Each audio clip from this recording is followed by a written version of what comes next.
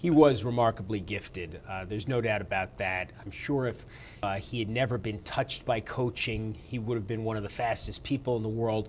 As it happened, though, he had two very good coaches from a very young age who nurtured his talents, who honed his talents, who made him as good as he could be. He had a coach named Charles Riley who discovered him when he was basically in elementary school, who coached him through junior high school and high school, who taught him the fundamentals of running quickly. And he had a coach in college, Larry Snyder, who also got the most out of him.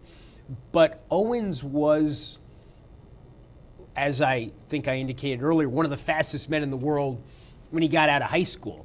And in fact, his first couple of years in college, he didn't improve that much because he was already so good. There wasn't that much room for improvement. And he wasn't, he was so fast, but he wasn't a natural hurdler, for instance. He wasn't, he set a world record in the hurdles because he was so fast, but he had no hurdling technique. He wasn't a good starter. He was slow out of the blocks, the fastest runner ever. So it was more of a natural gift than I would say any remarkable ability to conquer the minutia of running.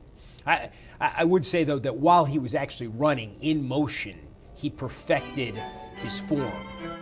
This excerpt is brought to you by the Massachusetts School of Law, the leader of reform in legal education and a leader in multimedia education for the public.